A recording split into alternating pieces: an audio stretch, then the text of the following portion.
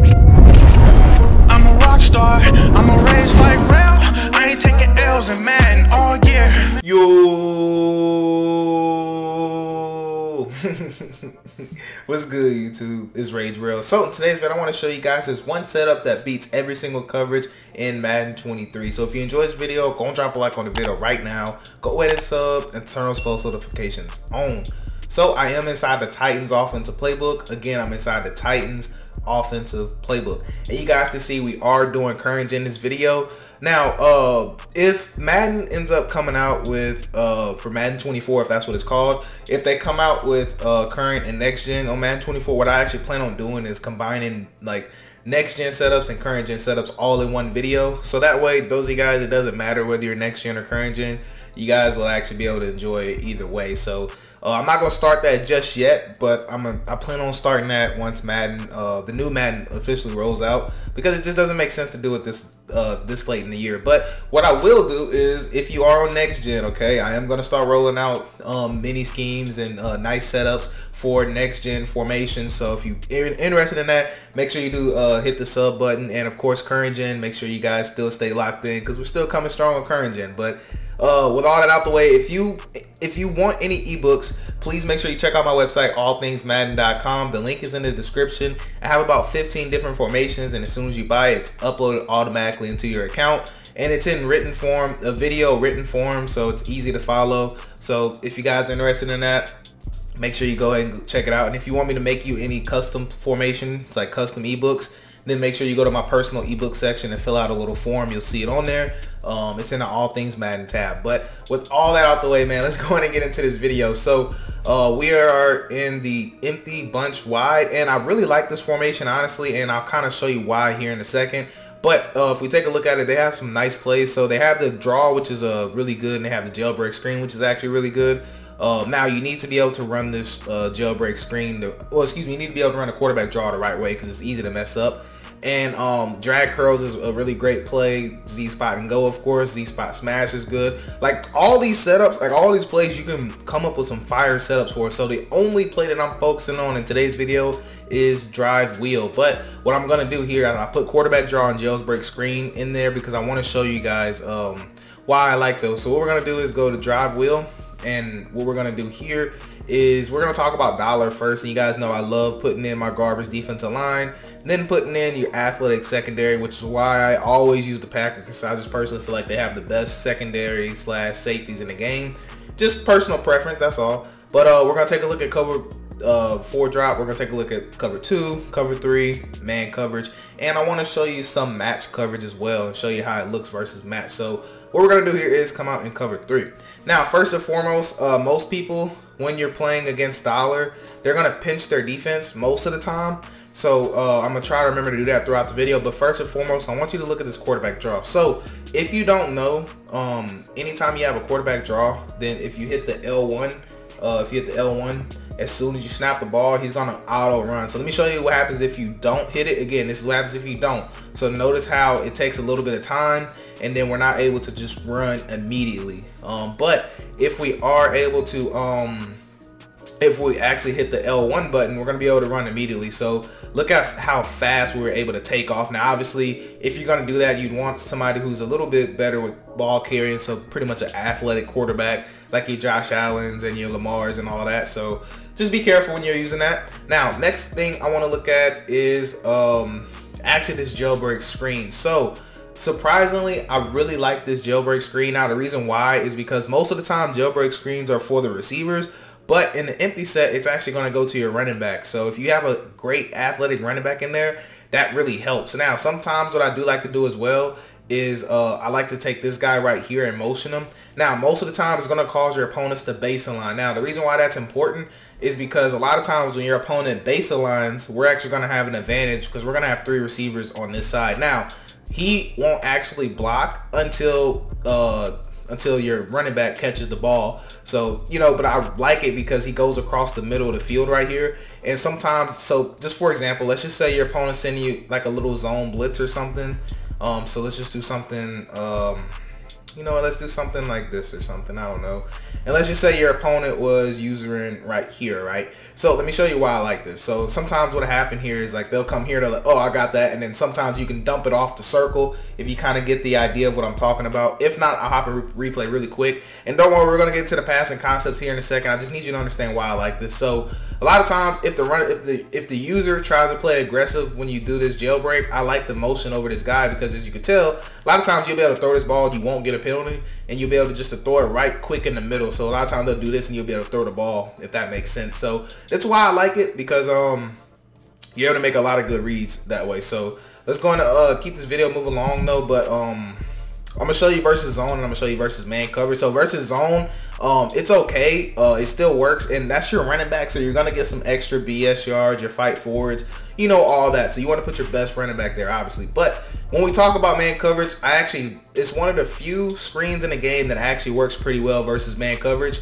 It's one of the few, because not a lot of them do. So what makes this good is that the offensive lineman actually block. That's what makes it good. So notice how what's going to happen here is that we're just going to be able to just get a lot of yards. So if you're playing those opponents who sit in man coverage, they stay in man coverage, they don't want to leave, this play right here will give them a lot of fuss. If you catch them, like basically the best way to do it is if they're adjusting their man coverage and just hurry up and quick snap it, you're going to get like, this will happen a lot of times where they accidentally get clicked on the defensive line. They'll try to turn and run, but by that point the blocks are going to be set up pretty nice. And like I said, this is just basically a run play.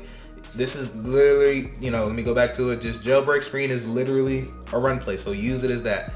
Now for the passing concepts, okay, now you always want to make sure you have your 3 receivers right here to the wide side of the field, okay? Make sure they're always to the wide side.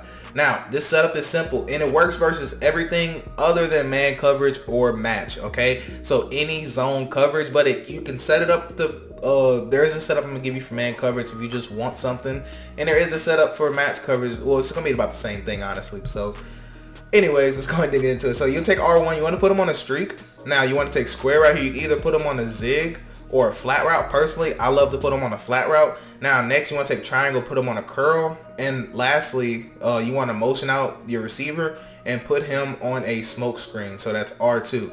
This is what the play is gonna look like. Now versus every single zone coverage, you're gonna find a dot wide open. So let me show you what I'm talking about. So notice how R1 could have go off the rip, triangle and circle. So it's a 3-way read, and if you guys know my channel, if you've been rocking with me for a while, you guys know that I love my 3-way read. So why this works is because this flat route is going to get rid of the outside zones, your hard flats, your cloud flats, any of that.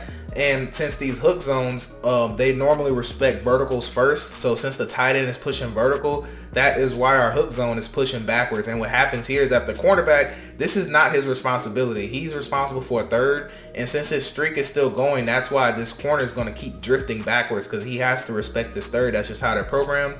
And what we're going to have happen is just a nice little dot that's going to go right here, or we're going to go right here. So if your opponent is not zone dropping, again, if they're not zone dropping, no matter what they call other than a hard flat, if they call purples, if they call clouds, whether that's cover 3, cover 2, cover 4 drop, doesn't matter. If this guy is not zone dropped and he's not in a hard flat, he's going to turn and man match this. So what this means is that there's going to be absolutely nobody here versus zone coverage. So you can kind of tell the I can't talk. You can kind of tell the what we're doing here. Now this wheel route is really cool because it's going to pull the hook zones out. So notice how the hook zone goes out. So what that means is that we actually have a chance to hit this quick streak right here to get a nice little possession catch. Aim it about right here, get you a nice possession catch, or you can hit this, or you can wait and hit this route right here. So as you can tell, and this is just one play, you know, this is literally just one play inside of this scheme, okay? And again, I'm gonna show you something real quick with hitting R1, because you might not be able to think you could hit it, and you can motion snap it if you want to. So what I was telling you, you could just boom, and you could just take that all day. You could take that all day, and then when the user commits to that, you could just start looking at this side. So you know, it's crazy. So what we're gonna do here is go to cover 4 drop next, and we're gonna take R1, put him on a streak, square on a flat route, triangle on a curl. We're gonna motion this guy out, put him on a smoke screen. And again, it's the same. Look at R1 quick, look at triangle, and look at circle. So again, you can tell it's just the same amount of reads. Maybe we can make somebody dumb out, and we can literally gain like 10, 12 yards off of this if they are not careful. So I'm not gonna go over cover 4 drop. It's the same as cover 3. Now cover 2, there's some dots that open up because of cover 2. if I have enough time, because this is you know, current gen where sheds are crazy. But basically this is gonna be the same thing. Now, the reason I like this setup, because this will destroy cover 2. This will absolutely destroy cover 2. I'm gonna try to hold the ball off for a little bit and then just kind of show you what I meant, and we'll throw it out of bounds. And I wanted those routes to develop, and then we'll kind of take a look at, you know, reads and stuff like that inside of the replay. So versus cover 2, it may be better to put him on a hitch because the vertical hooks will sit directly on this. We'll test this out here in a second, but cover 2 vertical hooks might be better for a hitch route. We'll see. But anyways, on this side of the field, you always want to read this side on cover 2, always, because no matter what style of cover 2 they're playing, you're going to have an easy dot open. It's still going to be the same three-way read. You're going to read here first. You can also throw this route right here. I'm going to show you in a second. You can actually split the safeties. You just have to pass lead at a certain time and make sure you possession it, because it's not going to be a one-play touchdown unless you just, you know, sometimes you get lucky. But most of the time you want to possession catch it, get you about 30, 35-yard gain. But this right here is what you're looking to do. You're looking to push this ball outside to where he can't click on and make that play. I know it looks close. I know you're probably thinking real that he'll probably pick it off, but I promise you he will not. So we'll go back to cover 2 and we'll kind of, you know, take our time here with cover 2. Now I'm spying that guy out there because what we're going to do, essentially, we're going to put a hitch to. I want to see if that helps out. We're going to motion this guy out. Now, the reason I put the end on the spy, because really you'd want to double team him, because you want to drift that way in the pocket. So again, we'll take a look. Nope, hitch it and get open. But what you're going to be able to do is push that ball outside, and you're going to be able to make a nice possession catch on the sideline. Now, next thing I'll show you too is that streak. So let's go back to cover 2. And again, these are just read options. You know, these are reads that you can make. Now, unfortunately, the hitch does not get open like we want, so you can just keep a curl. You know, just in case they're doing something funny over there and they're not truly playing a vertical hook by that guy. Like I said, in case they're doing something funny. But I just want to show you this route right here with R1. Hopefully I have enough time. Of course I didn't. But you get the idea. You see him wide open. If not, we'll take a look at the replay really fast. I just don't want to keep running this. And like I said, these practice mode sheds are crazy, man. I don't even know who that is, but he just got a crazy little instant shed. But regardless, what I was trying to explain to you, you want to throw the ball right about here, and you want to pass lead this ball inside right here to where you get a nice little possession catch. So and also don't forget you can dump it down here. And also versus cover 2, if they are not zone dropping and they're not playing a hard flat corners, then they'll always sink to this curl route, which means you can actually throw this right here to your running back. You can, you know, maybe truck him, make him miss, and pick up about 5-6 yards. So you have plenty of options with this play. All right, man coverage. So man coverage. Now, please don't run this versus man. Okay, there are better plays inside of this formation that are specifically for man coverage. This is specifically for zone. But if you just happen to want to run this versus man, I don't know why. Now, if this is not your best route runner, I like to change this route. So what I like to do is put triangle on the slant. I like to take square, put him on a zig route. And then honestly, I like to take this circle route right here and just motion snap him. So we're going to motion snap a drag. Now your read progression will be triangle to circle, even though he fell down. I don't know what happened. He just got bullied, beat up. I don't know what happened to this dude, but that's normally going to be your read progression, because normally what's going to happen here is that also you could peep this right here if you want to. If you have a good matchup, now cornerback's always going to cover your running back like glue, always. But if you have a good matchup, the zig can work. But your read progression is going to be between this slant and this in route. And also, if you have a speedster, so whoever your speedster wide receiver is, you could put him here. And if they don't have a deep half safety, then sometimes he'll have a step on him. Now, sometimes, I didn't say all the time, but it's worth noting. But yeah, I hate, you know, when this happens, bro. Like, this is literally just practice mode BS that you have to deal with. But anyways, your read progression normally is going to be the drag to slant to in route. And if you peep that this gets open, you peep he has a step, then go ahead and launch it if there's no safety. But generally that's going to be your read progression versus man, and also match coverage. Now last thing I want to take a look at, because I did mention match, so I'll show you match. Now this is only going to be true versus cover 4 quarters. So this is you can actually bust cover 4 quarters for a 1-play touchdown. So we'll go back to drive wheel, and we'll go inside the dime and already have it set up to where, you know, we have it how we want with personnel. And what we're going to do here is we're going to come out and cover 4 quarters. All right. Now, this is only true for cover 4 quarters. Okay.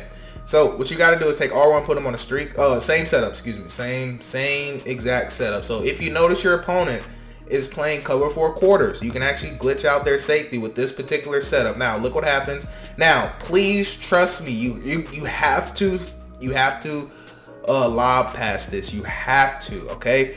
I'm gonna show you what happens if you don't, okay? So don't say that I didn't warn you, all right? If they play cover 4 quarters and you recognize that it gets open, you're gonna have to lob this pass. And I'll show you what happens if you try to throw a bullet for whatever reason. Like if you just try to throw this ball, notice how they just didn't let me catch it. And trust me, I spent about 10 minutes in practice mode trying to throw it at different times for a bullet pass for that to happen, just for me to finally just give up and say you have to lob pass it. So I don't know why. Please don't ask me in the comments why. I don't know. I just know that that's what works. So this is cover for palms right here. Now obviously you're not gonna know the difference between quarters and palms, but you'll notice the difference once we snap the ball. So I'll do the same setup, and I just want to show you why I don't like this versus any other match coverage. And it's simply because that safety doesn't move, and basically you have to throw triangle.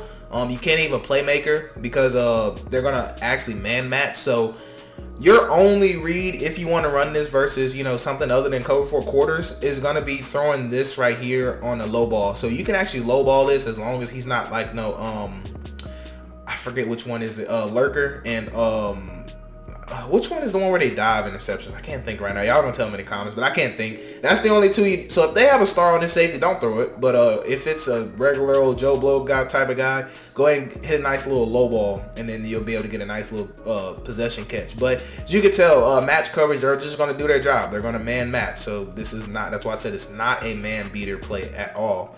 So anyways, I'll show you cover 6, and then that's going to be the end of the video, just in case you were curious, because yes, some people do run cover 6, you know. And again, please keep in mind, this is just one play. There are other plays in this formation that can attack man and match coverage. All right, so right here, the read would have been square, but I was kind of holding the ball for you just so you could see. So just in case somebody happens to run cover 6, or just in case you happen to see match and you don't know which one it is, normally if you see this safety turn right here, that's normally going to tell you it's match. Remember on cover 4 quarters, he kind of kept drifting outwards this way. That tells you quarters. Now if you notice he turns and runs, it's either cover 6 or cover 4 palms. But you'll learn that if you just look at this side, because you see how the cornerback moves. We know he does that because he's in a soft squat or a cloud. So that should tell you that he's playing cover 6, because we see match and we see the corner move. So we just know we have to dump this ball down, and then we can attack with another play, something that's designed for cover 6. So it's just, that's how you use your mind when you play this game. But anyways, man, that's gonna wrap it up for this video. And also, I'm just playing around here. I just kind of want to see what this play looks like versus just your typical man coverage when we talk about this jailbreak screen. I wonder, okay. So some formations it works really well against when it's man coverage. Some formations it doesn't. So just keep that in mind when you run this jailbreak screen. Some of them are really good blocking, some of them are not. I don't know, man. I wish I could tell you why it's like that. See, that play didn't just block them, but you hardly will ever throw a pick unless they just go over there and user it themselves. But again, these plays, it just comes down to what formation they're in, because some of them work really good, some of them don't. And they actually didn't even let me throw the ball there. But anyways, I want to see something else real quick before I let you guys go. I just want to see what happens versus zone coverage with this jailbreak screen. And then don't mind me, y'all. I appreciate y'all that are still here, but this is kind of just me doing some testing, because I like this formation. I really do. So last thing I do want to see is what happens if they play man coverage and we do a quarterback draw, because it looks like nobody's in the middle. So most of the time, this guy will probably be who who's going to be the user most of the time. So we'll leave him right there. Let's see. So we're gonna. Okay, yeah. So oh wow. Okay, so yeah, this is definitely if they have a 4-down lineman front, quarterback draw is definitely the wave. But anyways, that's gonna wrap it up for this video. I do hope you guys have a blessed day. I'm Rage Real, and I'm out.